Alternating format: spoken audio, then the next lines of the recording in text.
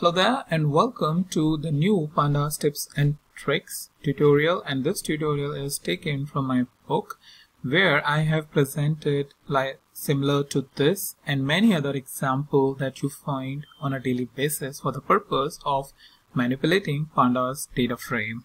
In today's video, what I will do is I will going to do or create a pivot table. So pivot table is a very common form of data aggregation based on some sort of values or some sort of columns that we want to create. So for example, suppose if you want to aggregate these species for two different columns like sepal length, sepal width, or all the four columns, then how we can do that?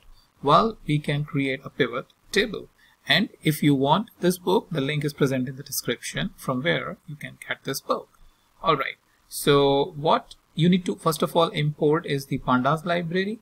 Here we don't need the NumPy library, but I usually import it in case in an ad hoc way if I need to do any manipulation or any sort of summation or average and things like those. Alright, so what I need to do is I will need to first of all use the iris as the data frame, and I will just press pivot and then press the tab. I will have the pivot table.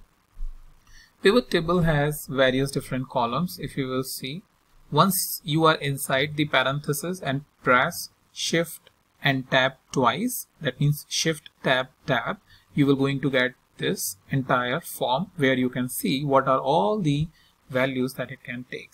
So by default, the aggregation function is mean. That means we will going to get the average, but we can change it to the sum or anything that we want. And then we have the values. So values is nothing but the numeric values, index, and columns. So we don't have columns, but we have index, which is our species. So we will say values. Let's say we want only sepal length and sepal width. So we will say sepal dot leng length and sepal dot width width.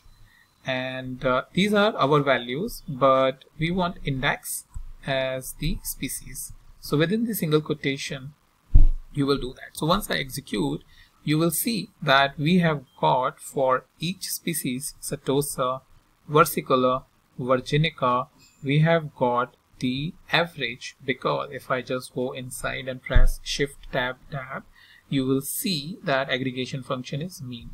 You can change the aggregation function to sum or to min or to max or standard deviation or things like those. So if I just do aggfunc equals to sum, and now what you are getting is the sum.